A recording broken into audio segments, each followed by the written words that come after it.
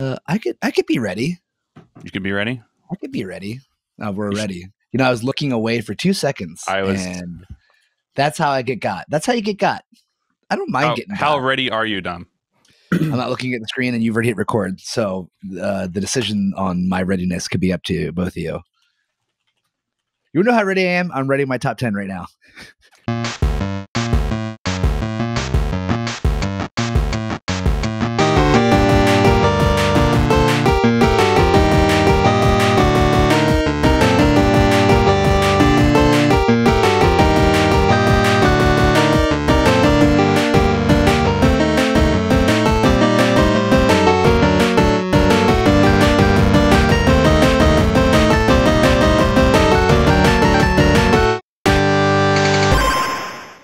What's up, everybody? Welcome back to the Overachievers Gaming Podcast. I'm the worst.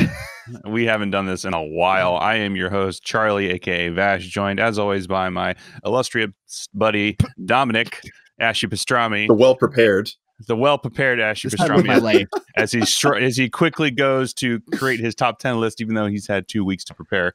This is how I live my life.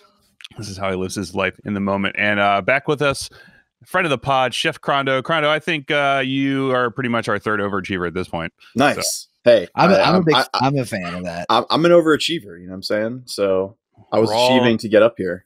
We're all overachievers in all of our hearts. So anyway, welcome back, friend of the pod. You can find us on Instagram at og.podcast. Our Twitter is overachieversp. Our website is beingoverachiever.com, where you can get this episode and every other episode where we talk about video games, sometimes Marvel Strike Force, maybe some cooking, maybe some pasta creation, and then, this episode, going to video games. Pasta creation. That's what's up. Pasta creation is what's up. My wife made lasagna for the very first time yesterday. It was delicious, and I can't wait to eat more of it. So nice. We made gnocchis last night. It was great. Nice. Wow.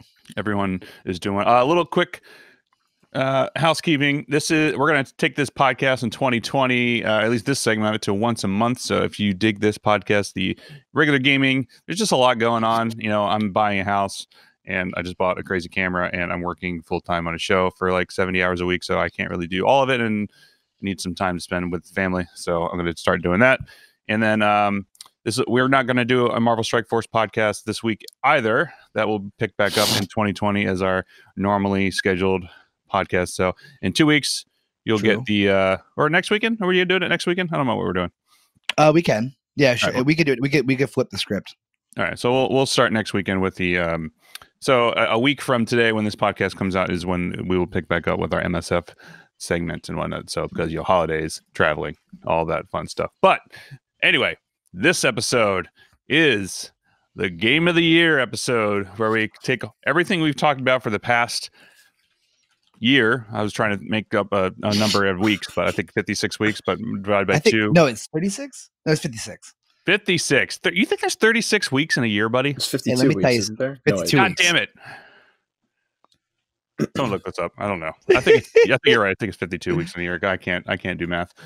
Math is irrelevant. Anyway, so this I'm excited to talk about the Game of the Year. I'm curious to see what you guys are going to go with, and I've asked everybody to list their top 10 games of 2019. We're gonna do like a quick recap of 10 through 6, and then we'll go into detail about why we chose our top 5, and eventually go into that. And then we have a little fun segment afterwards where we'll do the biggest disappointment of 2019 and the most overhyped game of 2019. So, Chef, since you are our guest / third overachiever, what is your top? Your I feel lower like I just 5? got promoted, man. I feel like I just got welcomed into the ring. I hope you're.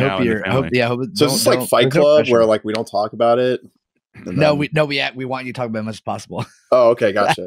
Although as I'm saying this, I don't think it's wise to get into a Fight Club with Ashy, because he's probably just right now is the best time too. I currently have a torn labrum in my right shoulder.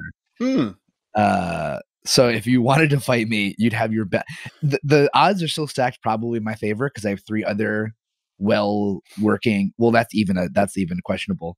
I'm getting an MRI Thursday. So 2 days after this comes out, I will be finding out why my body is broken. Remember, kids, that's why gaming is a good hobby. No, I'm just kidding. Exactly. You don't hurt yourself gaming. Low impact esport. Low impact esport. All right. So you want me to read off my 10 through 6? Yeah, let's go with 10 through 6. Let's see what we got. Number 10, I'm going to go with, I don't know if you call this a sandbox game or not, but Untitled Goose Game. Have you guys played that? It's in my top 10. It's hilarious, dude. Like, I bought it just to try it out because my friend was telling me about it. Hilarious game. It's honestly, I'm blown away by how much of a fun game you could have being a dickhead goose. You're just a goose, dude. You're just but not only are you a goose, you're a jerk. All right, I got to run through this. Hold on, is it like Goat Simulator? No, okay. So you're a goose, and the whole thing you win by like messing up people's activities, their day. Like if there's a dude gardening, you can steal his like tool or something, and like quack, not quack, but like oh my goodness, whatever.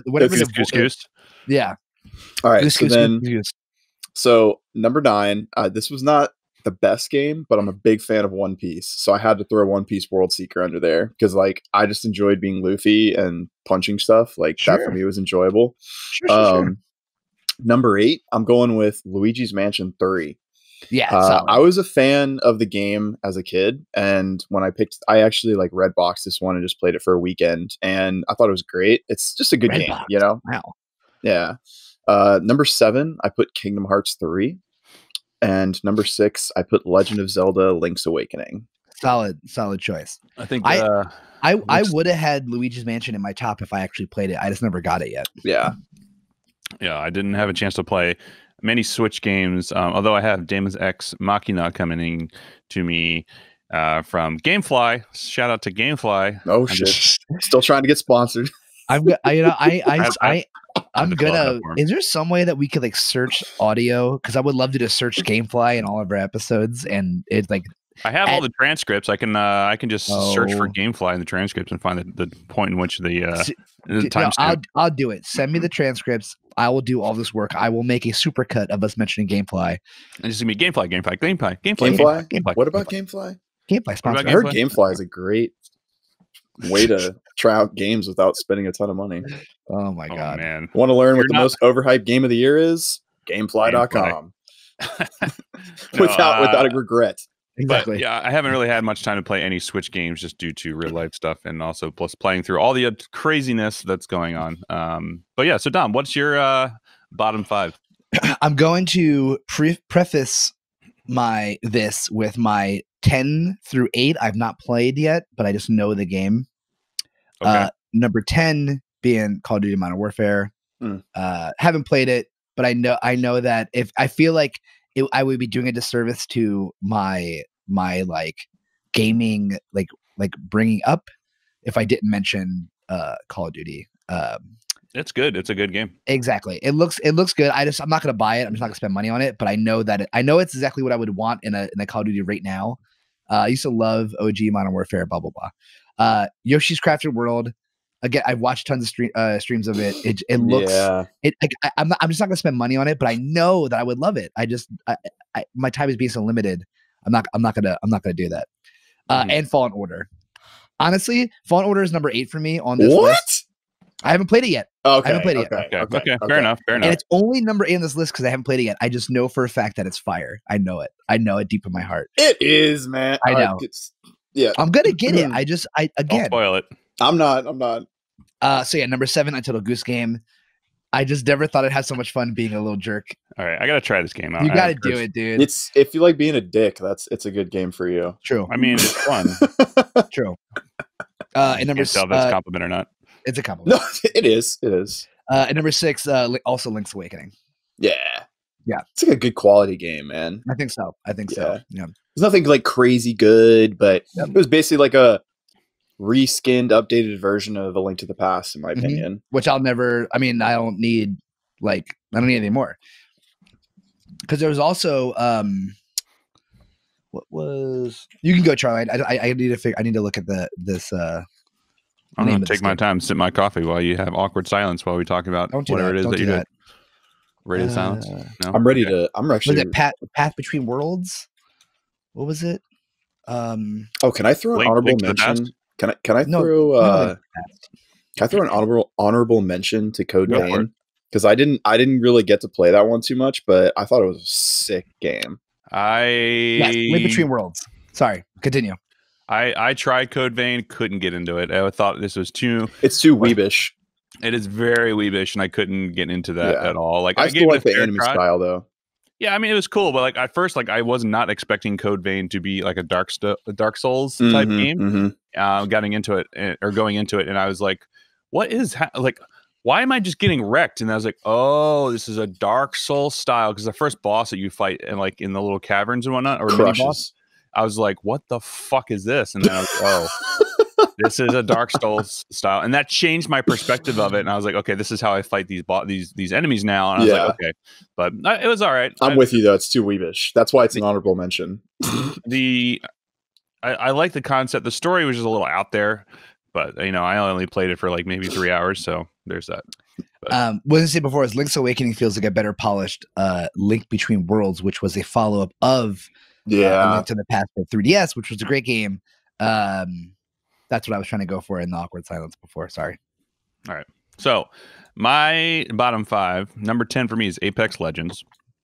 Just because. Oh, that did come out this year, didn't it? It did. It came out in February because I thought it was a good. I know. I thought it was a good alternative to Fortnite, and it did really, really well.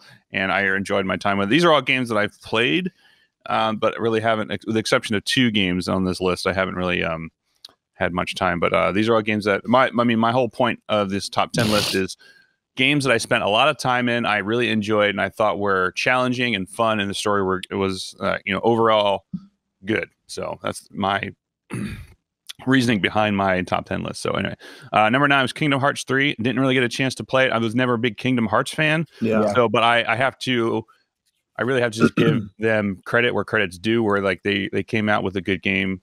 A good storyline. From a lot of what I've seen on streams and people playing and reviews and whatnot, it was really well done, but it also feels like it's a PS3 game playing on a PS4, so that's why it's number 9 for me. And then Control, this was almost higher for me if I had a chance to play it, but after watching some reviews and some gameplay, it looks right up my alley, but I just haven't had a time to play this game whatsoever. But it's just, the mechanics seem pretty interesting. The storyline seems really fascinating, and I wish I just had more time to dedicate to playing it. Number 7 was kind of, I don't know, it was a hard. I wanted to put this higher, but I think there were other games that are better for it. It was Death Stranding for me. It's number 7. I really enjoyed that game quite a lot, but I think there's other games. Better. There's better games. Yes, I think there are better games than Death like a lot of games that are better than that. I know. I just really like the style of that game, where it's just if you ever wanted to become a postal service delivery guy, right? In the post-apocalyptic futuristic world of Hideo Kojima, then Death Stranding is for you. But I really enjoy the game. I like what it's doing. It's gorgeous. I think it's a fun game. So, but that's just me. It is gorgeous. I will agree with you. And then my final is Call of Duty Modern Warfare, the newest one. I thought this almost made my top 5. Yeah. The gameplay, like, I'm not a multiplayer game. I'm really, or a multiplayer gamer for Call of Duty, I should say. I really focused on the single player storyline, and it's really close to making my top 5. I think it was, I bumped out my number 5 for this one, just because it's it's Call of Duty, but I thought they went in a really interesting direction. Sure. It's a really dark and gritty storyline. I really appreciate that, and I didn't even made me storylines in those games. Yeah, it was the Modern Warfare series have always been good. The Black Ops not so much, but it was just I really enjoyed it, and it was almost number 5 for me, but then something else beat it. So anyway, those are my top 10. Something else beat it. Spicy. Yeah. Very spicy. So anyway, how do you want to do the top 5s? Are we going to go like it's going to be detail why they're top 5, right? Yeah, we'll go into detail why they're your top 5 and all that fun stuff. So I feel like my number 1's gonna shake the boat, rock the boat. I know what your number 1 is. Oh, you already know what my number 1 is. I messaged you. I think I know what it is. I have a feeling. That's gonna be Marvel Strike Force. Yeah, it's not gonna. What'd you say? It's gonna be Marvel Strike Force. I mean, it's a new game for me in 2019. You know, that's true. That's a new game for you, but please. I'd like to vote for a Marble Puzzle Quest. Is that actually a game? Yes. Yeah, dude. It's like Candy Crush, but for Marble. How much does it cost? Everything. Everything, yeah. And there are people out there that are dropping. I can't. That could have been a really good fucking was it Endgame? No, Infinity War bit there. How much did they cost? Everything. Anyway. Yeah, let's get your top 5, Chef. All right, Chef. Let's go. We'll all do number 5. We'll all do number 5. We'll go around. Okay, I like this. All right, so number 5 for me is going to be Fire Emblem 3 Houses. Another game that I know I need to play. I had a feeling. So I actually played a lot of Switch games this year, and because I have a buddy of mine that is a pretty high up dude at Nintendo, and he kind of like there are a few games he told me he's like you got to play this game. So I did, and I thought it was great. So the thing I liked about it the most is I'm a huge fan of, I mean, I guess you can call it an RTS game, maybe not, but I think Final Fantasy Tactics is like one of my ultimate favorite games. And this kind of falls in that category of RPG genre, I suppose. Right. The storyline's actually pretty good. You know, if you're into the Fire Emblem series, they basically just carry the torch with this game.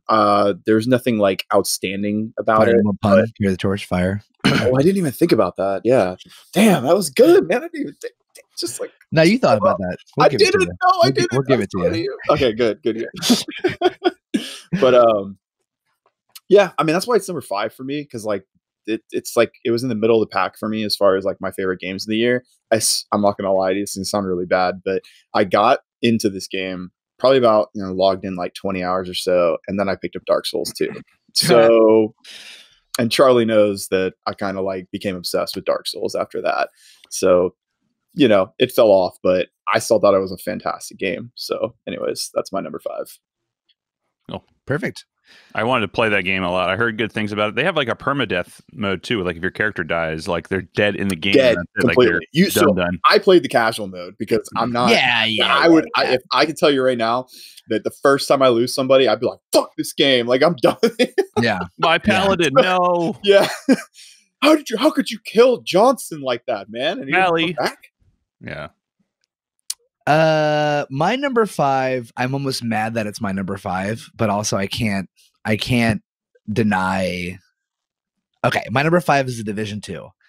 And the game was quite frankly an utter disappointment in the long run, but like I just still can't deny that I love The Division 1. I don't even want to talk about how much hours I put in The Division 1. And The Division 2 was on its way to being the same direction. But then they just stopped doing anything for it, which is why it's number 5. Honestly, it probably could have got into the top 6, but like I still did play a bunch of it. Apparently it got better. I haven't had a chance to revisit it. And that's always it's almost a bummer when you hear that. Oh, it got better. It's like, why couldn't it just been good? That's what it is with all these games as service kind of. Well, especially MMO lights. It's like it's so easy for it to like they're like, oh, it'll be good, and it's like the community's like, it's not good. It's like, oh, we'll make it better later. Just hang on, But yeah, Division 2, man, just hang on. Game that you paid $60 for, it'll get better, I promise. And that you're going to be paying for DLC and season pass. Well, the DLC's free in that game, but anyway. Oh, at least good.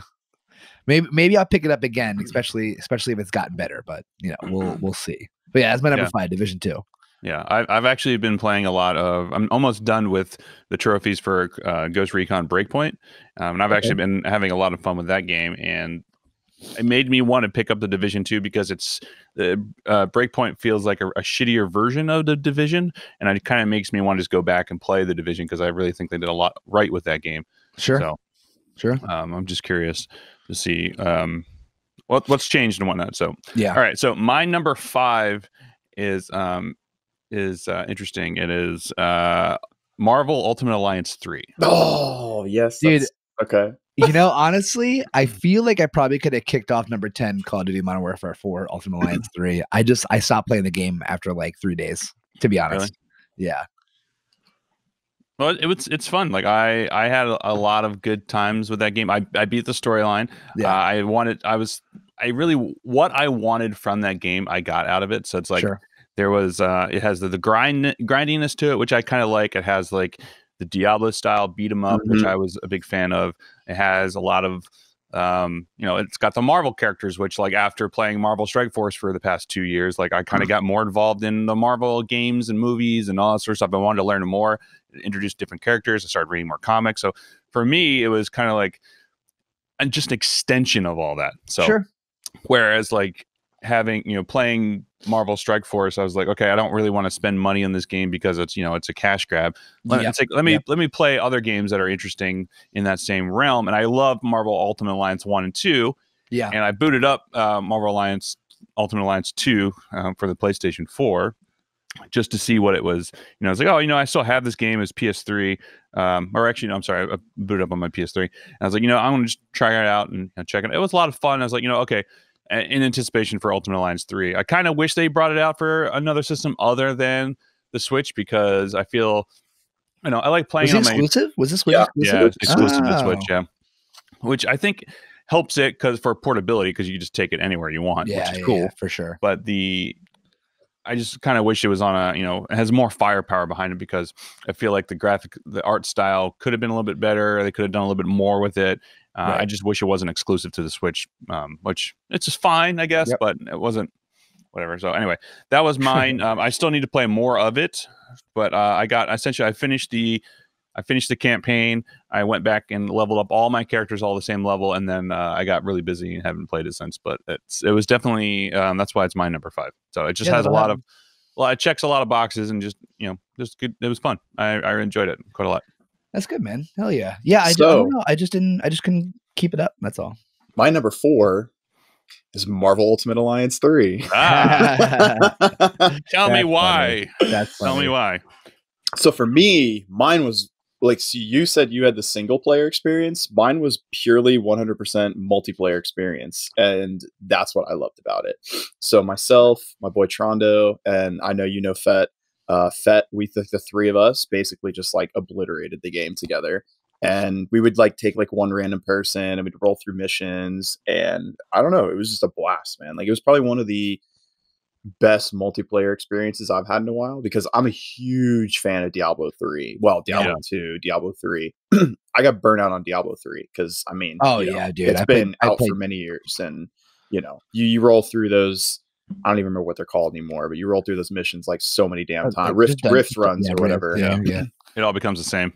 Right. So, after I had my like 500 Paragon level, hardcore character, I'm like, well, what do I do? So the thing I like about Ultimate Alliance is that they had like the challenge missions and stuff like that. So like, even if your character was maxed out, there were still challenges that you had to not suck at in order to complete. Sure. So, which I can't say the same for anything in Diablo, in my opinion, but, yeah, I don't know. I love the characters. I will say that I had one gripe with the game. 2. One, it was very short, and I know that their reasoning behind that is because they're going to obviously release more content through DLC and stuff like that. But there's just my one minor gripe, and the other one was the skins were god awful. Like I know that they've gotten a little bit better, but I mean, I was like, come on, dude, it's like you do this challenge mission and you unlock like, oh, Wolverine has like a yellow outfit instead of a blue outfit, like it's it's just like a reskin color. It wasn't there wasn't much thought put into that, and but that was it. I thought it was a great game. I sank probably easily like 40-60 hours into the game, and we had a lot of fun with that game. It's funny. The only multiplayer experience I've had of the game was when it first came out, and it had so many multiplayer issues with when Dom and I tried to actually play the game together and could not get it to work.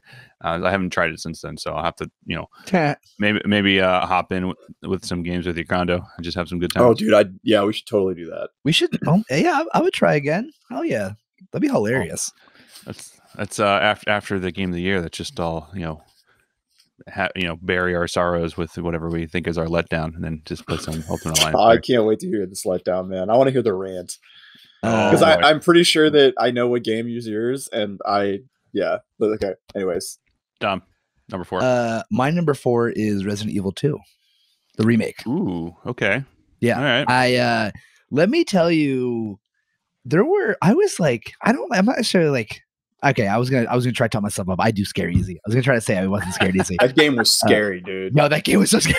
It was terrifying at parts. It was so good that Mallory, my girlfriend, who doesn't like dislike video games, like, you know, she'll play like Zelda or like Mario and stuff.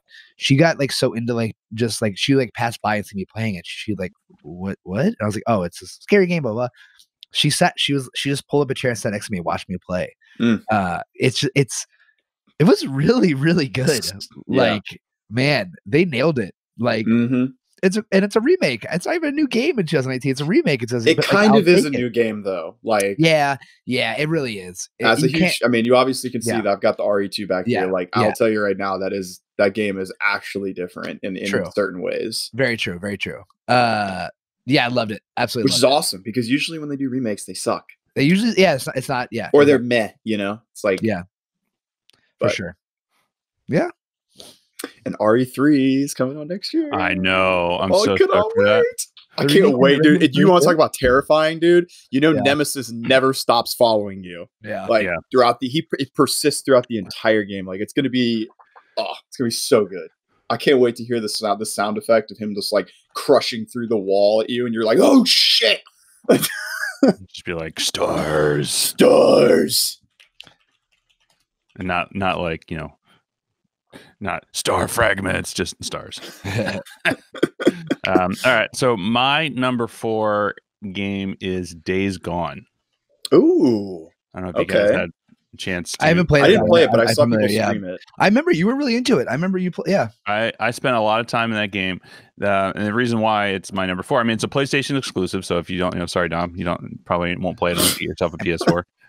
But it's I platinumed that game as well. I had a lot of fun with that. It was kind of like they had the main things that I really enjoyed with that was like it was a nice fun open world. They had a ton of mechanics in the game which I thought were fun, like just the horde modes was a ton.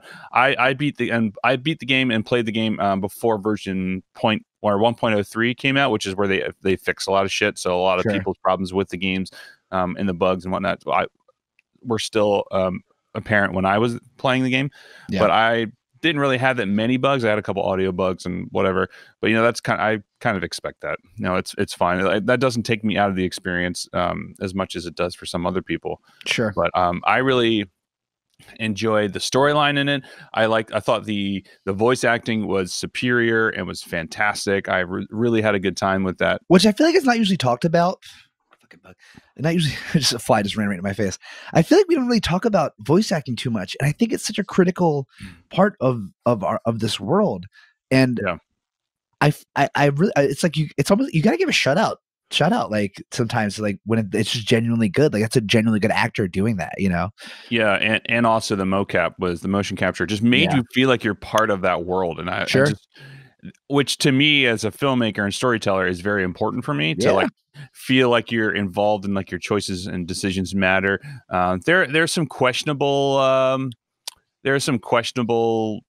things with that game of like the character's decisions, and like there's a lot of like when you go running up on a enemy stronghold or whatever it is, he's just like, oh, I'm gonna fucking kill every last one of you. Like you guys are all murderers and thieves. I'm like, what the fuck? Because the last like he was just on the phone with his girlfriend. He's like, oh hi, like this is it's like you're having a great day. I hope you're good. He's like, I'm gonna kill all you murderless thieves and rapists. I'm like, fuck, what the hell is going on here? Right. It's maybe, but it was a little. It might have been a little much, but the zombie horde mechanic was it was great. I felt like with the game itself, you were never really felt overpowered, which I feel like is hard to do in a game because I feel like it's very easy to make you as a player feel like you're able to really just like roll through everything, even at end game. Like all of the hordes and whatnot that you're facing are dangerous. Like they're hard to kill. Like even if you have like the best armor, the best weapons, the best whatever, it still takes a lot to go through and kill all those guys. So I thought the mechanic was great. It made me feel scared at times and made me feel like I was like not in control, which is like, because you're playing a game, you're like, okay, well, how do you do this on a game and whatnot to make a character or a player feel powerful, but yet not powerful, like all powerful, essentially, not like like Destiny or whatever it is. Well, I'm not all powerful when I play Destiny. I get smoked all the time. Yeah, well, that's. I mean, we know that, but I'm just saying, like, and whatever. So anyway, so yeah, number 4 for me is Days Gone. So if you haven't played it, I'm sure there's plenty of deals out there. I definitely recommend giving it a go. It's definitely worth your time if you're looking for a game that's kind of like a, an open world zombie game. It was fun. I definitely recommend it. True. Dope. Tom. Oh wait, no, that was. Was it my turn? Is my turn? Yeah, it is your turn. Yeah. Are we down to number 3? Oh, okay. Yeah, I know. Vash is gonna love this one. So my number 3 is gonna be Sekiro. That game. Shadows die. What is it? Shadows die twice. Shadows die forever. I bet we all know what Vash's letdown game is. Yes. So I mean, I'm sorry. Like, I liked it. So I didn't play through the whole game. Apologize, you son of a bitch. I mean, it did win Game of the Year, but which I think is. It's not for me. I think that's a little bit of a stretch, but just for me personally, I think it's a great game, but there are flaws in it. So, like, considering the fact that savage, dude. For me, it's like, okay, so Charlie knows this is my first year playing these kinds of games. Like, I just got into Dark Souls earlier in the year, Dark Souls 2, plowed through that, beat Dark Souls, played like through half of Bloodborne. And like, I tried Code Vein for like a day, was like, nah, not for me. But then I had a friend of mine that he'd never played one of these games before. And I'm like, yeah, go get like Dark Souls 2, Dark Souls 3, or Bloodborne. Like, don't start with Sekiro. Goes out and buys Sekiro, right? And he's like, this game is so hard. I'm like, yeah, you dumbass, because it's like they're the pinnacle of difficulty in their mind. For sure. Right? For sure. Because I mean, like, all the gameplay mechanics in Dark Souls 2 or in Dark Souls is kind of revolved around like, okay, I can level up, I can dodge, I can, kind of find my way around things. But in this game, it's just like relentless. Like, you got to be like a parry master in this game in order to get through it. Like, and I got to be honest with you, I am not a parry master. It's like hard, man. That's like hard hand-eye coordination to parry. It really is. And I mean, I watch the guys that do like the 30-minute speed runs, and I mean, obviously, they're breaking through the maps and stuff like that. But either way, you watch them do those boss fights, and they're just flawlessly pulling it off. And it's like, dude, I do not have that kind of skill in these games, which is why it's my number 3. Because like, for me, I think it's a beautiful looking game. I think the combat is actually really cool if I didn't suck at it. I just think it's cool. Like, I think it's cool that the fact that they had, like, it's very samurai-esque, where it's just, I don't know, it's just like everything, like shinobis and samurais. Yeah, it's not. It's on Xbox, I think. No, it's on Xbox and PC. It's on sale, but I'm gonna try to get that.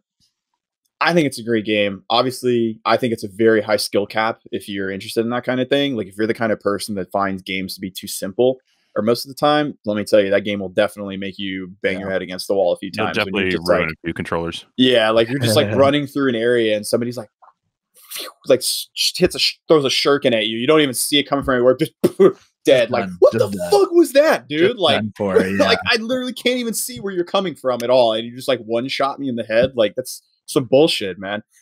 But hilarious. Yeah, and the other thing, like, I will say my biggest gripe with the game, which I think I understand why, somebody was explaining to me why they didn't do it, but I don't like the fact you can't customize your character. Like, it's a Soulsborne game, kind of. So, like, you can't get new swords, you can't change your gi, you can't change anything about yourself. No, it's just straight up like, I mean, you can level up your character in terms of weird. Like, you can get different abilities and stuff like that, but you don't get to change your weapons or anything, which I thought was definitely weird because it's a From Software game. So, and that's kind of what they're notorious for, is the ability to like completely customize your character. But I think, that's weird. I thought it was weird, but because I didn't actually know that before I started playing the game. And I just thought the speedrunners, because that's the only thing I had seen leading up to that. I thought they just didn't do it because, those guys are so good. They don't need to do it. Yeah, you just start and boom. Yeah. They're just like to the end. And I'm over there on the first boss. Like, what the fuck what is bullshit happening? Game? Yeah. Then you get to that boar fight and you're like, I hate everything about this game. Hilarious. Sure. But anyways, Fair. I think that's it did. Obviously, that game did not make my top 10 whatsoever because I personally hate that game.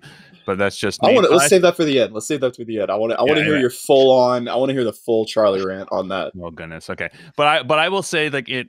I think for people who have not played Dark Souls, will have a better time at Sekiro than people who have spent years and years and years playing Dark Souls. I agree. So I think if you haven't played Dark Souls, play Sekiro. You'll really enjoy it if you like a difficult game, and then go back and play Dark Souls. I don't recommend playing Dark Souls and then playing Sekiro because Dark Souls is way easier. It's way easier, and it's different mechanics. It's different play styles. Yeah. I could not get the parry down. We'll talk about it later, but it's if that's your sort of thing, I definitely parry. I don't know why. I don't know why. don't ask questions. Don't ask. When I say that, it doesn't matter. Let me tell you, I suck at parrying in Sekiro, but you put a lightsaber in my hands, it's a whole nother ball game. Ball game, baby. Yes. All right, so anyway. My number 3 could easily be switched. My number 2 easily. My number 3 I put as Pokemon Sword and Shield. I thought that was going to be your number 1. No. That's what I'm saying. My top 3, realistically, all 3 of them could probably be as a single unit. But I think the way I put them makes sense for why they are the way. So number 3, Pokemon Sword and Shield, Pokemon Shield specifically. Thoroughly enjoyed this game. The mechanics were dope. Max rating is dope. I honestly have no complaints probably about the game. I can't think of a complaint. A little repetitive, and I was for a minute. I was trying to get into the competition scene, and I was going to stream some battles, but I don't know if I want to bother, to be honest, because the people that are doing that, they're sick at it. Probably they're sick at it. They're light years ahead of me already. Just from not playing a little bit, I feel like I'd had so much to catch up on. Which maybe who cares, But that is kind of the bummer. The grind is a little repetitive to get the dope Pokemon. The cool thing though is you could rent teams from pro players or from anyone really. You could rent teams and play with those teams. So you can rent it? Yeah. So if you have a team, you could create a code for it, and you can save that team, enter that code into your your team compositions, and you could quote unquote rent a team. So you literally play with those Pokemon from that person in a competitive way. So I can go into any gameplay, any PvP gameplay, and use a rented team. That's kind of crazy. So do they get anything out of that? No, it's just something you could do, and I've played with some dope team comps, which is really fun. And that is awesome that I could do that. It is awesome that I don't have to grind to get a crazy hidden ability, Appleton, blah, blah, blah. But I still want that Pokemon, even though it's hard to get. I still want that Pokemon, right? And that's the grind to it's part of the collection. Exactly. So it again, dope. Loved it. Graphics cool. It's the first Pokemon for a console. Even though Switch is handheld, it still is a console, and I think that still that should get the recognition it deserves for being the first Pokemon game on a console. Not like Pokemon Stadium or Snap or anything, but you know what I mean. Which were such good. I mean, great Pokemon games. Snap. But and the cool thing about excellent game. Sword and Shield is it kind of takes elements from Pokemon Stadium, which, in my opinion, was one of the best N64 games. That was such a fun, good game. And the Photo Safari one wasn't your favorite? I did love Snap. I did love Pokemon Snap. The Pokemon Stadium was so dope. I know, right? But it's great. It's great though. But with Stadium, I love Stadium because they really did a good job of giving you that aspect. But in Sword and Shield, all of the gyms are in a giant stadium, and the new ability for Pokemon Gmax, you can make a Pokemon Gigantamax is called, and they have different abilities and shit. It's really cool. It's a really fun new addition. People were hating on it beforehand, but I think people are now over that over all the crap they were giving it. But yeah, that's my number 3. Loved it. What was the thing? Because I actually don't even. So there's a million Pokemon at this point, and every Pokemon you could still get every Pokemon from the previous games. It was called the National Dex, and you had the Pokemon Bank. So you'd bank all your Pokemon from this game and the next game, you'd be able to add them to your Pokedex so that you could have a full Pokedex, right? And this one, they didn't have the Pokemon Bank. They don't have the National Dex. So people are upset that you can't collect every single Pokemon from previously. Yeah, I think that's actually good. Personally, relax. Like, there's a million Pokemon, dude. Yeah, and that's the thing. The argument is that no matter how dumb or lame or small or whatever Pokemon is, there is someone on this planet that is their favorite Pokemon, and you can always get your favorite Pokemon. But it's like, I don't think that is enough to take away from the game. And I think by now, all the people that had that argument, they're all playing it. Like all the big streamers and people who are like, I'm not going to play it. No National Dex. They're all playing it. They're all doing comp. So it's like, it's okay. It's all good. The game is great. I think that it's consistent now that it's a good game. So yeah. Those are probably the same people that were like, the new Star Wars movie sucks. Exactly. Yeah. Yeah, 100%. I'm one of those people. No, you're a dingus. No, I'm not. I'm just joking. I'm joking. We didn't get a chance to record our thoughts and whatnot, so it's just because of life happens. It happens. What it is. Adulting. Rise of Skywalker. Adulting. Yeah, just is number 3 Rise of Skywalker for you? Yeah, number 3 Rise of Skywalker. No. All right. So number 3 for me. So what I was going to say is, I enjoyed the Rise of Skywalker. I just wish it was a little better. That's all it was. That's all. It's like why we complain so much about Marvel Strike Force. We care. We want it to be good. That's why. Anyway. Okay. It wasn't bad. Wasn't great. I just wanted more Dark Ray, right, guys? Come on, man. It was great. I mean, dude. I'm sick. She did look sick as Dark Ray. Anyway. It's in the trailer. It's fine. Yeah. So number 3 for me is The Division 2. Okay. So, Charlie, I didn't see this coming from a mile away. I did not see this coming. I did not see it. Once you didn't say it as top 6 through 10, I was like, all right, he probably did. I figured Sekiro was going to be number 3 for him. It's this is there a bottom 100 list? Because the gift that keeps on giving. Yeah. So for me, Division 2 is obviously The Division is one of my favorite games of all time. The original one, just because of it's based in New York. I lived in New York for 10 years, and so or close to 10 years. Actually, this summer will be 10 years for me. Well, in the New York area, I should say, because I haven't been in New York in 3 years. But anyway, spent a lot of time in New York in the past decade, and it was. I really enjoyed The Division. So, and then obviously The Division 2 is set in DC, and I'm from Baltimore, spent a lot of time in DC. Sure. So I really enjoyed my time running around DC. The level of detail in that game is outstanding. Just like the gameplay mechanics at the time, because I played this before, right as the raids. I stopped playing right as the raids came out, just because like the teams I was running with just didn't really. I mean, they were. They could do the content, but I just didn't have the time to really devote to gearing up and do all sort of stuff. There's kind of like once you hit at that point in time in the game, once you hit a certain level, it kind of got stale, and I just kind of fell off. And so I didn't want to just run the same. I didn't want to run around the dark zone and just get gear for the sake of getting gear, just to have a different chance of pulling a different stat and blah blah blah. So yeah, but the classes I thought were great, with the exception of like not being able to play a healer, which I thought was kind of stupid. Wait, is Division an RPG? That's like an MMO. It's like an a MMO tactical shooter. It's like Destiny, kind of. The Division is like a shooter leader. It's really fun. I know we're here to talk about games, and I know I'm a gamer, but like I got to be honest with you guys. Like when it comes to those kinds of games, I usually stay away from them because I will rage the fuck out of my mind over that kind of stuff. Like I stay away from them. No, it's fair. I think a lot of people are the same way in certain aspects. Yeah.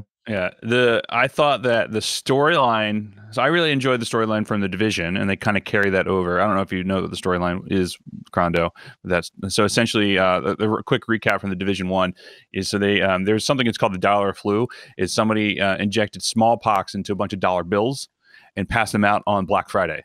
So because of all the money changing hands with all in the world, like it created like this pandemic with of this virus outbreak and whatnot. Since smallpox is like one of the most deadly viruses ever to exist. It shuts down New York. There's a bunch of like there's a dark zone which is like contaminated and quarantined. One you can't go in unless you have certain things. It was just very smart gameplay, and they expand upon that into DC with Division 2. So the Division 1 takes place from essentially November through February, so in the winter months. And so they had like things where like you had a winter storm comes through New York, and it's they have a survival mode, constantly snowing, which is it made the game look gorgeous. And I still recommend playing the Division 1, especially on PC, because you can get it for like $3. My favorite thing was the radio guy would be like, anyone ever wonder why it's still snowing after like 3 years? It's like they even recognize that it's a little fourth wall break there. But so Division 2 takes place in the summertime in DC, so it's a lush screens, like it's overgrown. It's things are broken down, like it takes place, I think, like 6 months or a year after the events of the Division 1, still carrying on the storyline. So it's like after the world collapses essentially because of this virus, it's like all these different gangs start up, and you're tasked to help the government like rebuild and as a division agent and take out these people. So I really like the squad mechanics of the game, and I really like the tactical elements of the division, and I thought it was just a lot of fun. Like the shooting mechanics are great, and the one thing that I loved about these types of games who are like they focus on multiplayer aspect, and they focus on like creating a squad and going through and doing everything, is you can play the entire story by yourself and not feel underpowered. Like you can actually go through, complete every single mission on your own by yourself without having the need for a squad. So I always feel like there comes a point, like even for boss battles, like it might be tough. It's going to be, there's definitely hard moments of it, but you can do it. Like it's not a game where you can't you need a squad to beat this fight. Like, no, you can do it. You just won't get as good loot as you would if you had a squad. But like you can go through and do it. And I thought that it was a smart way of doing it and making it fun, so that way everybody could, if you don't want to play with friends, or if you just antisocial or whatever, you can still go and do in all the events and everything by yourself. So the only thing I will say that I don't like about the Division 2 after playing Breakpoint for a while is how bullet spongy everything is. But I don't know if they've changed that. That's always going to be a thing. Yeah. You're like, what do you mean by bullet spongy? So like a raid is just you sit behind cover and just reload, and you're just hitting the boss for like an hour. Some guy, you're just like you're shooting a guy who's running around in like a gas mask and like a vest and with like cut off sleeves and whatnot. And you're like shooting him and he doesn't do anything. He doesn't. Anything. So that's really all it is. Okay, I got you. Yeah. Because with playing Breakpoint, like there's guys with armor, you can shoot off their helmet and then you can one shot them with a headshot. But I mean that's a different game. So that's neither here nor there. Even though they have raids in that game, I haven't really played it. But I will definitely have to keep my eyes out for that. It's fun. I would say if you find the Division 1 on sale for like under $10, I definitely recommend playing that. Or actually, I mean, it's on sale all the time. You know what I'm thinking though? This might be the perfect game to rent from Gamefly.com. Yes, it's true. Use our promo code. Actually, we don't have promo code yet. We don't have promo code. But it is. But we could. Gamefly.com. I was gonna say it, but there is an affiliate program, and I started the process of signing us up for it. Right now, you have? Yeah, it's already happened. Oh, great! It's not done yet, but it's gonna be done soon. Promo code Crondo. I tweeted to them. I tweeted them, and they responded like, "Here's our affiliate link." So hey, oh shit, should do it anyway. But yeah, so if you get a chance, I mean, definitely recommend playing the Division 1 because I think it's a really good game. But if it's constantly on sale on PlayStation and whatnot and PC. So like I bought it for both PC and console. I played it more on console, obviously, because I have more friends on console. But it's definitely worth a game. It's definitely worth checking out, and it's a game that I spent many hours on, and I think I'm going to go back and try.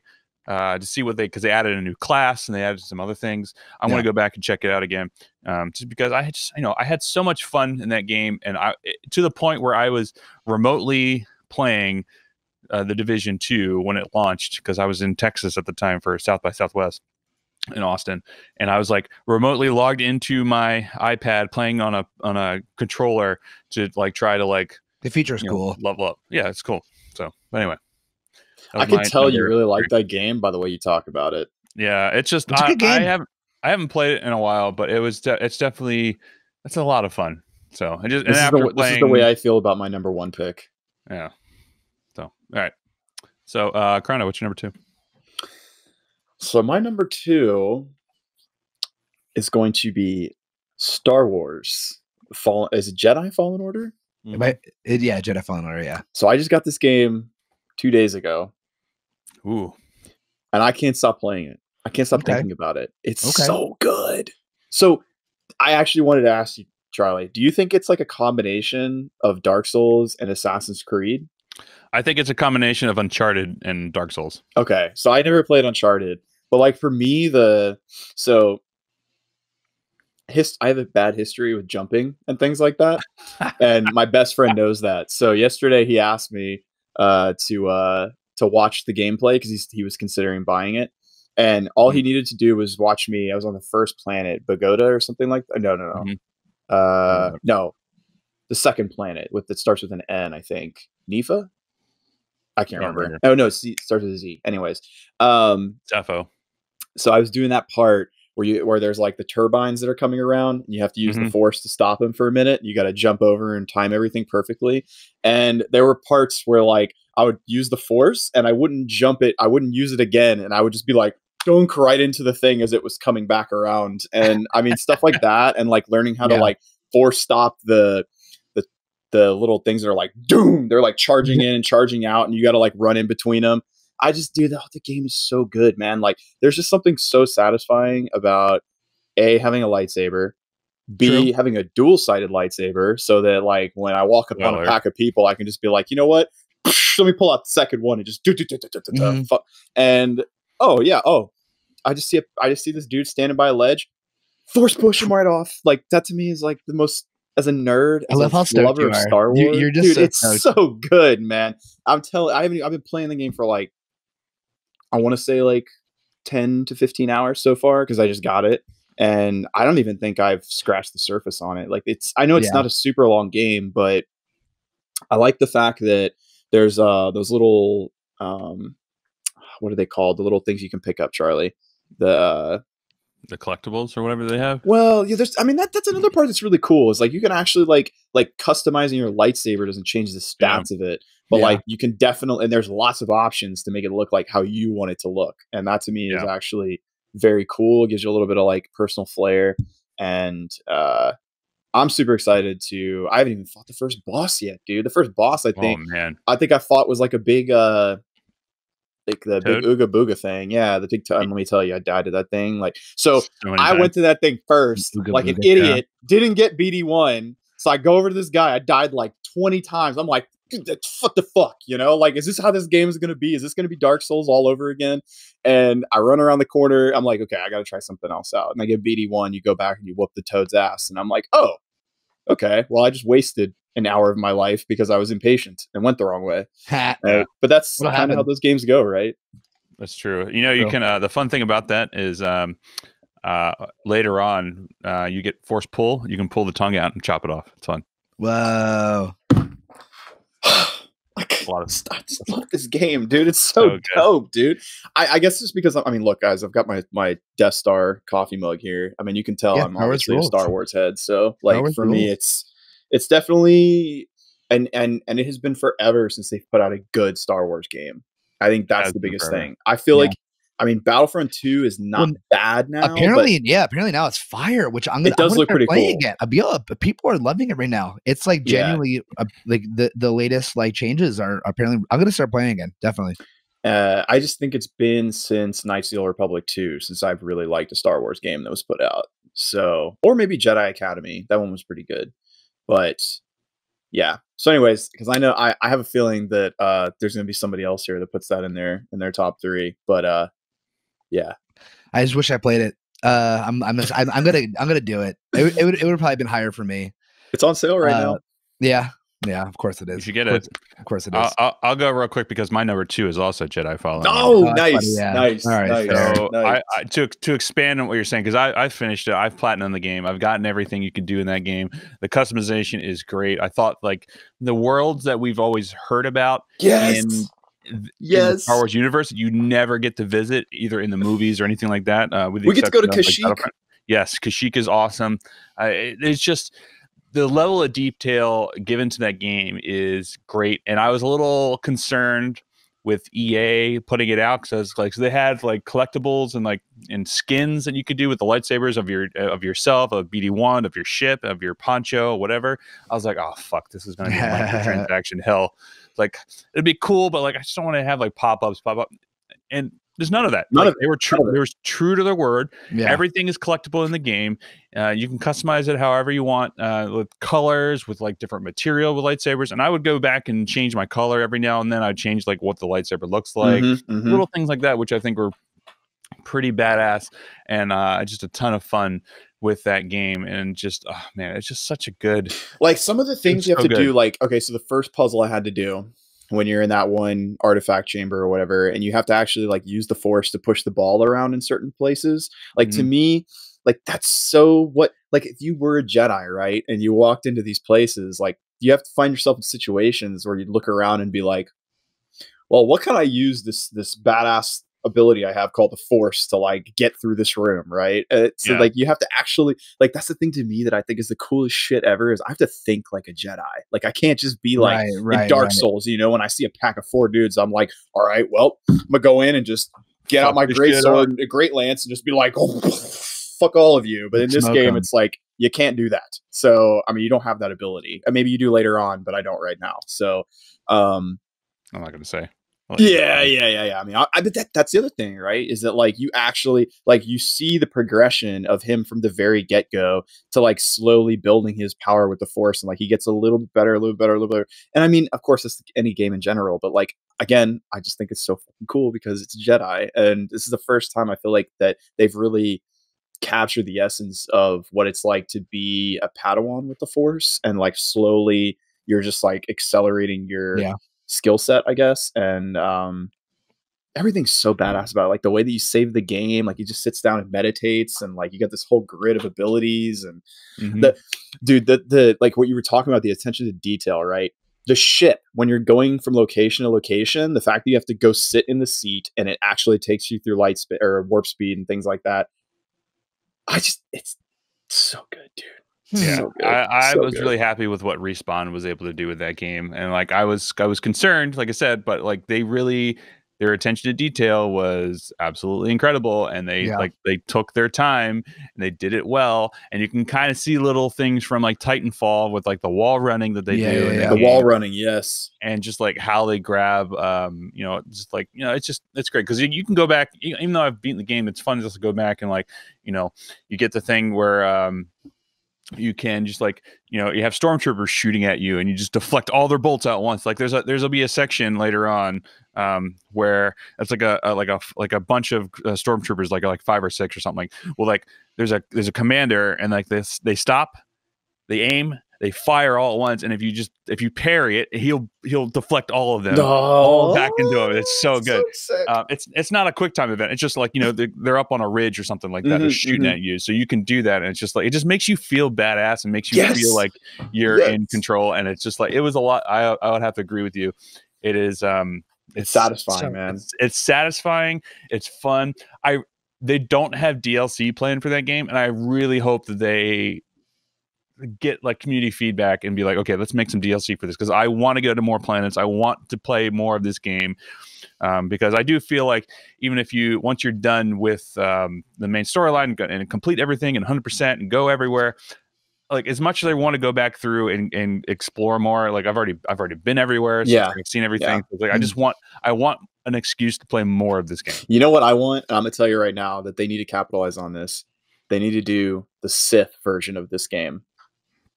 Yes, right? Wouldn't that be cool? Like it kind of made me want that. The Sith version of this game, or just the ability to choose.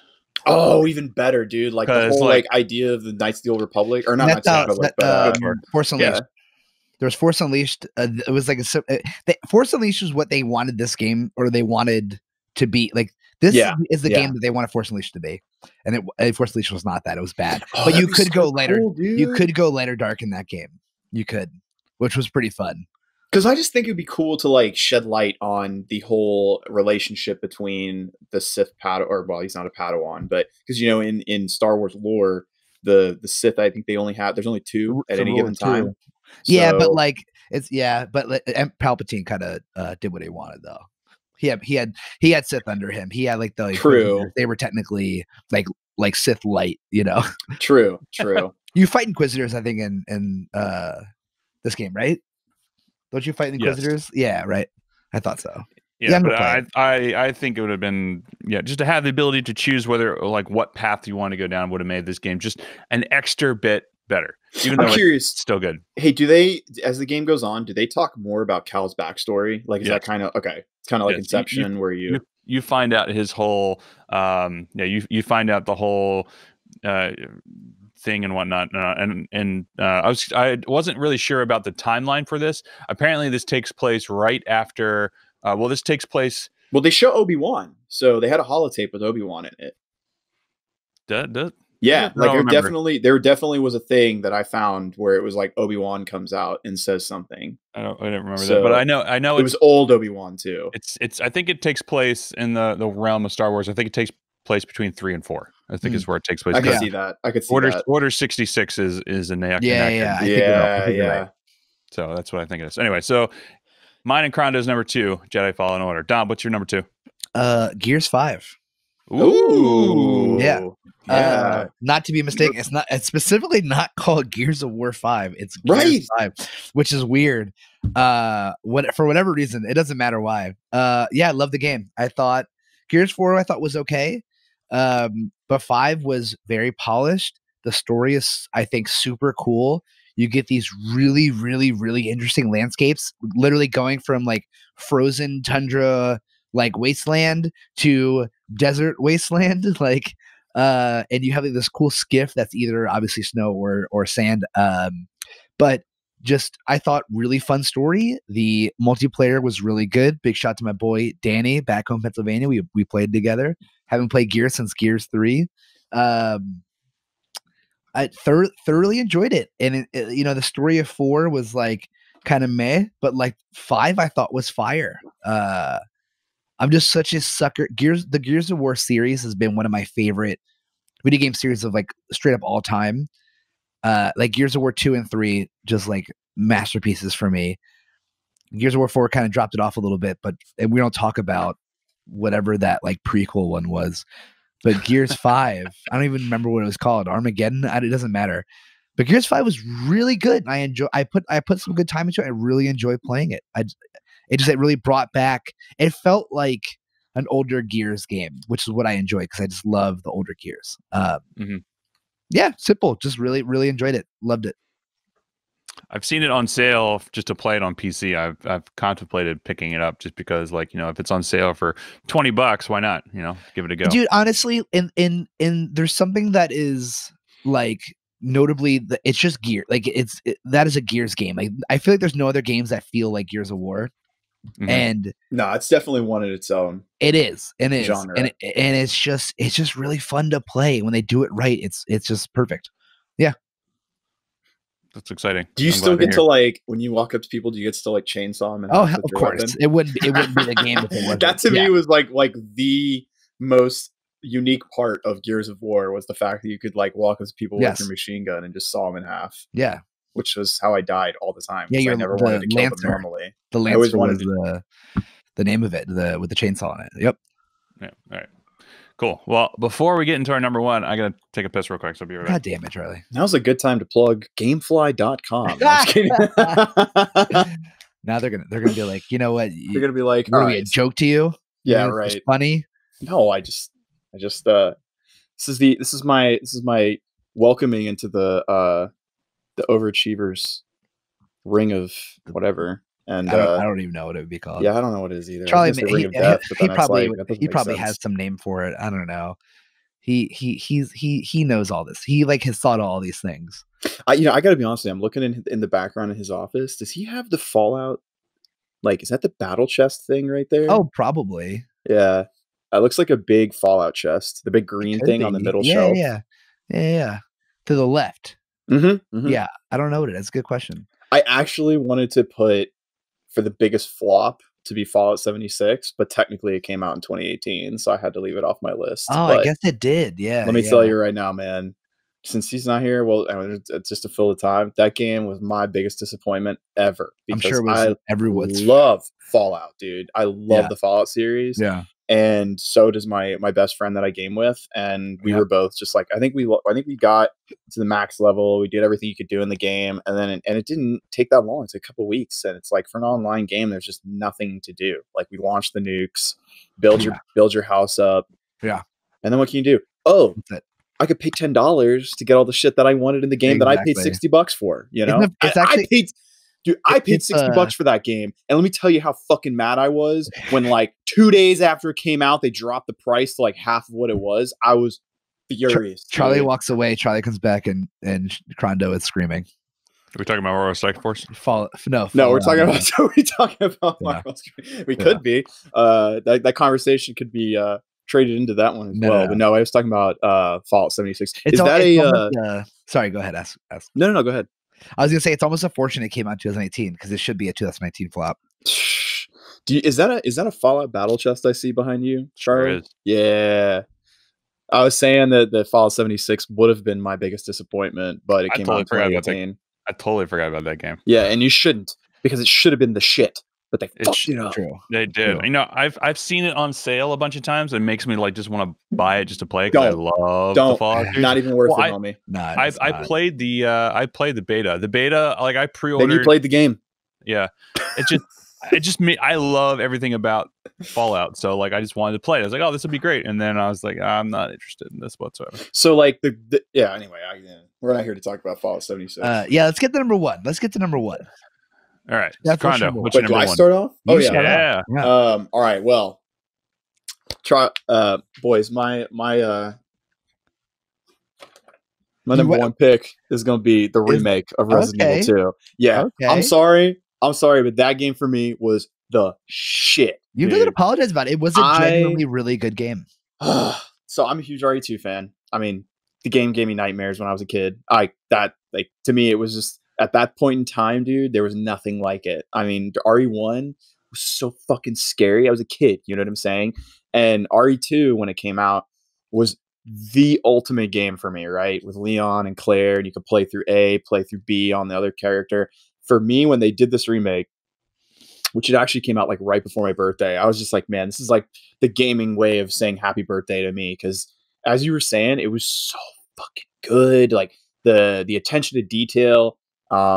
The fact that like you're walking around with just a pistol and a flashlight for the first portion of the game. And I mean, the first time you play through the game, you obviously have no idea what's coming. I mean, as you play through it, you can obviously anticipate things are going to come at you. Yeah. But like the first time I came around the corner with Leon and the tyrant pulls back the helicopter and just looks at you and he basically like bitch slaps you in the face. I was just like, what is this game, dude? They made it so good. They took the same game that was already amazing and they made it even better. I mean, I have no complaints about that game. I don't have a single complaint about that game, except that I could have played it for an infinite amount of time. Yeah, for sure. I mean, I easily played through every scenario I could in that game. And I'm actually really bad about not completing games. Like I'll get like 80% of the way through the game and get, ooh, squirrel, there's something else shiny over here. Dude, lately it's been the same. Yeah. Dude, that game was just incredible. And I'm so hyped. We were talking about it earlier. I'm so hyped about the fact that they're doing the same people are doing RE3. So that guarantees the fact that that game is going to be amazing.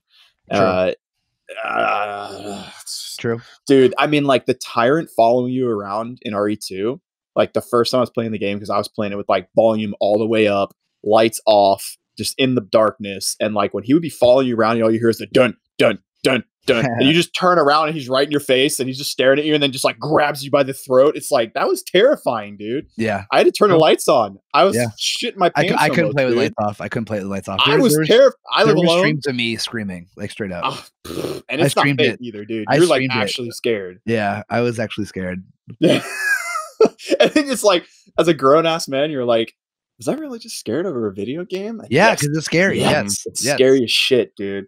And then you start hearing things. You're like, they did such a good job with the ambiance. Wait a minute. They did such a good job with the environment and the ambiance of the environment, and just hearing a moan or scream far. Yeah, agreed. Definitely. And I also like the fact that, okay, so the reason that I said that this is different than that this is a good remake is because they actually kind of chopped and screwed the whole storyline, and they actually built upon what was already in the original RE2 and kind of like went into more elaborate detail with certain things. Like I can't think of the name of it's been like I played it in January, so I can't remember the name of the characters off the top of my head, but the daughter that you have to follow, and like when you're in the little room and the old guy's trying to follow or trying to get you, or Sherry, that's her name. Yeah.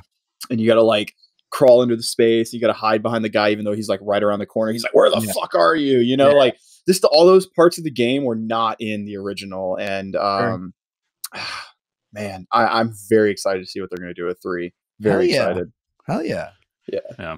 The only thing that sucks, but I don't have I feel like I won't have the same passion that Crondo just displayed for his number 1, and I feel like I'm just not doing it service. Nah, man, no. I'm gonna step into your toes, Dom, because my number 1 is Resident Evil 2. Yes, yes. You both had the same number 1 and 2. That's crazy. And you know what's well, that's because it was the shit, dude. So it was just to piggyback. I'm actually off a little of that. surprised on yours, Charlie.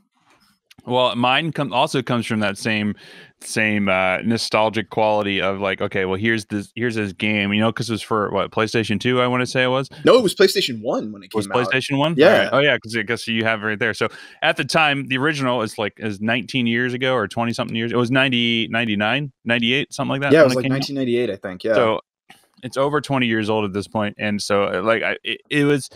I'm happy that they brought it back. Let me look at the box, actually. Since you have it right there. I'm happy that they brought it back. Yeah, 1998 for another generation to experience this game, because at the time, like you said, it was a feat. It was a gaming feat to be able to do this and have like a sort of emotions being brought out from you as a gamer, and that's what it really set the stage for a lot of different games. So back then it was a big thing. But the reason why it's my number 1 is for a lot of what you just said. So even if you've never played Resident Evil before, you've never played any of these games, you don't know anything about these games whatsoever, if you play this game because you want to play a zombie game, like, it is a survival horror game, and I'm also scary easily as a grown-ass man. Zombie horror survival game, in my opinion. It evoked emotions out of me that I didn't know that I had. For sure. I was just like, because I'm sitting here, because you're playing at your house. Like, I'm sitting down here in my theater playing it, so like I have surround sound all around me.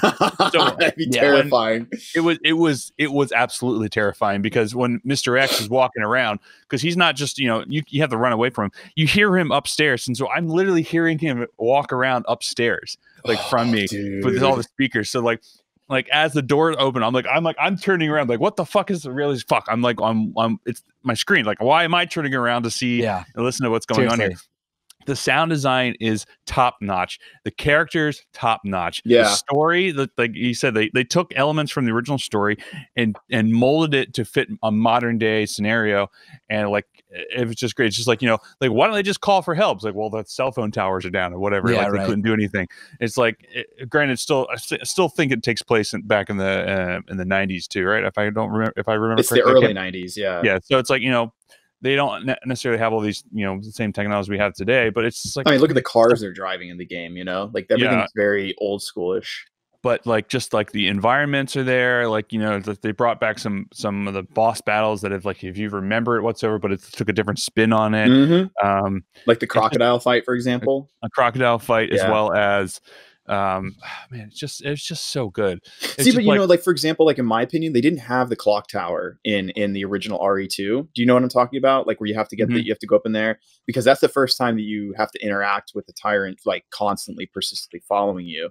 and that was not in the original. But that's the thing. That's one of those little things they did to this game to step it up a notch and to not make it so linear and boring, I guess, in a sense. Like, yeah, and just having that sort of like ticking time bomb as you just can't get away from him, which is like it was tough. I'm telling you, dude, that was so terrifying the first time. Like, okay, so speaking of the clock tower part, when you have to go into the library and you have to push the bookshelves together, that part right there caused me so much stress and anxiety, because the first time I'm like, I can hear him walking up and I'm just like, push the bookshelf faster, man. Like, why are you taking your sweet ass time with it? And you turn around, he's literally right in your face. It's terrifying. It's so good. It goes so good. They know how to scare you, dude. And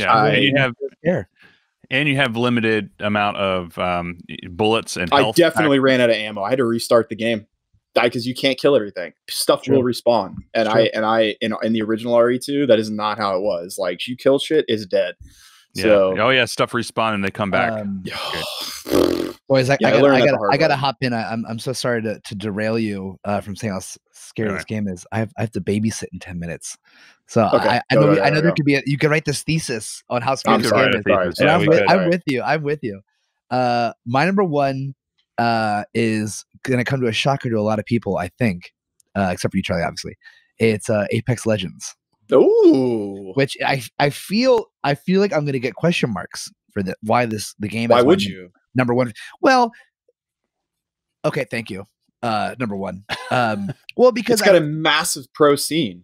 Right, it does. But not even just that. I loved Overwatch. I do like battle royale games. I really did enjoy Titanfall, and I feel like Respawn made all three of those in one game and did it. Okay, how often do you hear this sentence? A game came out, nothing was broken, it wasn't boring, and it didn't suck in 2019. You don't hear it very often, right? No. And not only did Respawn do it, they did it with no advertising. This game came like shadow, like overnight. I remember I was away at work. I was like away for a weekend at work, and it was like, yo, Apex Legends. And I was like, what the hell?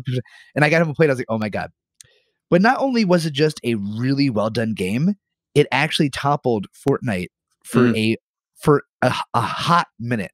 Like, thank God. Not even just overnight. It toppled Fortnite for a legitimate amount of time, like as the most viewed game on Twitch and stuff. And like, you had people leaving. You had Fortnite pros leaving to play Apex, which I feel like a lot of them migrated back since. Mm-hmm. But Apex Legends just really, really nailed it in replayability for me. Like, just like if it wasn't for Destiny 2 probably this year, and Destiny 2 actually being fire for this year, it probably would have been my most played game was Apex Legends. But Destiny was fire this year. Anyway, but the map, dope. The class or the characters, dope. Gameplay, dope. Like, there wasn't ever a time where I booted that game back up and was bored. You know what I'm saying? Mm-hmm. It really ticked every box for me in terms of, and that's what it is for me right now is replayability. Because I'm like you, like I've never been that way as I was younger, but as an adult now, I play a game and like 80% of the way through, I'm just like, okay, I got something else. And it's not because I'm bored or I don't like it. I don't have the attention span for video games like I used to when I was a kid. You know what I mean? Mm-hmm. And Apex didn't do that. Genuinely loved it. Loved every bit of it. I still do like it. You know, so.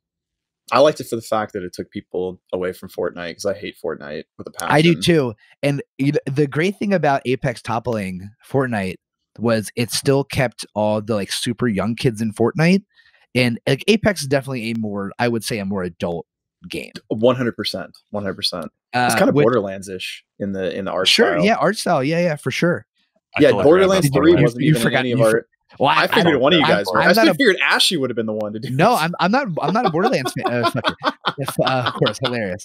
I'm actually surprised it wasn't at yours, Charlie. I mean, I don't know. I enjoy. I totally forgot. You know about what? How about this? Can we do honorable mentions? Honorable mention. Well, 100%. In that case, I have two honorable mentions I would love to throw out. World War Z, genuinely dope game. Was fun. So much fun. Just a fun game.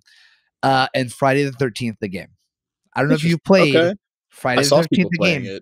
Me and my buddies like clan from Destiny 2, we have a Friday. It's like every Sunday. We like 8 of us will boot up Friday the 13th. It is so much fun. It is so much fun. It's so stupid of a game. It's so much fun. That's my honorable mention. All right, so we're gonna go through and do the biggest flop and the most overhyped, like the TLDR version of it, since you got to run. Yeah. What you guys got honorable mentions? Mine was Borderlands 3. Mine was Code Vein. Okay. Yeah. Fair. Yeah. All right, I got my biggest flop and my most overhyped. You ready? I feel like we're all gonna be the same except for Charlie. I'm curious. Oh, you go. Well, yeah, you go. No, biggest flop for me was Anthem. Yeah, that's mine. Yes. That's mine. Same. Really? Wait, Charlie. Sekiro's not yours? Biggest flop? Oh, not biggest flop. I guess I was mixing biggest flop and overhyped and not liked game. Yeah. Or biggest disappointment. Yeah. Biggest disappointment for me was and I was actually thinking about what you guys were saying about the voice acting and stuff like that. I thought the voice acting in Anthem was fantastic. Like the conversations you had to have with people, like they did a pretty good job. But we can all agree that game fell short epically. It was definitely like I really wanted that game to do well. Apparently they're like, we've talked about it, that they're like redoing it or whatever it is, but for like Anthem Year 2 or whatever they're calling it. Yeah. But pass on that one. Hard pass. That is 100% hard pass. But most maybe overhyped. if it's like maybe if it's like $5, I might buy it. If it's $5, yeah, exactly. Honestly, I'm not gonna lie. I don't think if that game was out for free, I wouldn't. I just don't care. You had your chance to make this fire game. Fire. The gameplay was pretty cool. When I first saw it, I was like, this is so cool. I'm Iron Man. I'm literally Iron Man. Yeah. And then it's like, it's whack. Yeah. Oh, wait, I'm Iron Man and I do the same thing over and over and over again that I've been doing since like level 1. For sure. All right. My most overhyped game, Death Stranding. Ooh. I just don't get it. I don't get it. Like, I'm sorry, but you can polish a turd any way you want. It's still a turd, right? To me, that is not a game. You're literally it's a delivery. You're a FedEx simulator. The way I think for the post-apocalypse or something like that. I view the game as being a vessel for the cinematics. Like all the gameplay you're doing is a vessel for the cinematic like output of the game, which I think that's what he wanted. I can totally see that. There's really not much game. You're playing a movie. I was watching streamers play it, and it's like I remember just sitting there being like, "What the fuck are you doing, dude? Yeah, like you're literally like climbing and running and getting the shit that falls off your back." Like, I just didn't get it. But Charlie said it earlier. That's definitely a niche game. Like you have to you have to be into that kind of thing. And for me, I would fall asleep within the first 5 seconds of playing that game because I would say that's on the same realm as No Man's Sky. It's like you just need it's a good like game and chill kind of game. And so like you can't you just got to be able to enjoy it essentially. Like, and you have to know that this is what you're getting into. It's not something that you're gonna just it's not an action game. It's literally just like hang out and chill and like don't worry about it. So and my most anticipated release in 2020 gonna be 2 RE3 and Final Fantasy 7 Remake. Oh, I can't wait for that game. Oh, that game is gonna turn the internet upside down. So good. It's gonna turn the internet upside down. Oh, it's gonna be so good. I can't wait for that either. Yeah. So we're gonna have to have a full podcast just for that game. The FF7 edition. I'm 100% on board with that. Yeah, you guys can do that for each other. I don't know if I care enough about it, to be honest. I'm sorry. I was never a Final Fantasy guy. I was never a Final Fantasy guy. And that's the thing is like you either are or you're not. Like because that game, Final Fantasy 7 to me was like I think I was like 10, 12 years old. Like first game I really got like balls deep in, and when Aerith died or Aerith, like I remember just sitting there like, I don't get her back. Like what? So yeah, true. God, Sephiroth looks so dope. The whole game's gonna be sick. Okay. Anyways, I love you. So Don, what was your most overhyped? Was it Anthem as well? Yeah.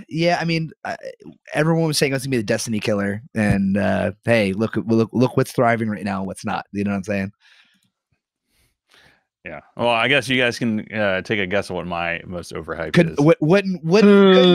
Couldn't guess in a million years. Couldn't guess is in a it million Star years. Wars Fallen Order? No. Was it The Division 2? No. It's Borderlands 3. Wait, what? Really? I'm joking. It's secure. Oh, fuck you. I hate you. You actually got me. I got there. You got both of us. I got. Yeah. Well, just because I mean it's fine. I mean this is me personally talking. Like I just did not enjoy that game whatsoever, just because of the mechanics of the game. Sure. But it's just because we've had a discussion about this. I've played Dark Souls for so many years. I just got used to that system. Yeah, and it's like honestly, could not wrap my head around it. Yeah, and I feel like when you hear the Dark Souls people are like making another game, you anticipate Dark Souls kind of in a way. Yeah. And when it's not definitely. that, like you go with a preconceived notion of what the game is going to be, and even if it's not bad per se, it's not what you expected or wanted, so it automatically has a negative bite in your subconscious, right? Mm-hmm. Yeah. So anyway, that's those are our games of the year. I'd say collectively, I think Resident Evil 1 or Resident Evil 2 remake. Oh yeah, we all enjoyed it. I think it'd be hard not to enjoy that game unless you're just like horror games, which is fair too if you don't, I mean, yeah, it depends on what you like and what you don't like. But yeah, so I think collectively that would be the Overachievers Gaming Podcast of 2019 is Resident Evil 2 remake. I am looking forward to the remake of Resident Evil 3. I will be playing the shit out of that game. I'll play it. And hopefully in my new house whenever that comes out. So hell yeah. But anyway, thanks Crondo for being a part of our podcast. You can find us on og.podcast on Instagram. Our Twitter is overachieversp. Our website is beingoverachiever.com, where you can get this episode and every other episode of what we talk about for video games, Marvel Strike Force, Final Fantasy Tactics, and all that fun stuff. So, also, quick announcement. We're doing a giveaway. If you like Marvel Strike Force, we're doing a Power Core giveaway for when we hit 1,000 downloads per episode. We're very close. We're like 950. So tell your friends. I'll put a link in this so you can hang out in our Discord. I forgot we also have a Discord that we talk about stuff. We have a good time where all of our guests come in, talk about games, all that fun shit. So I will also put a link in the description below. Check out the Discord, check out the giveaway that we're doing.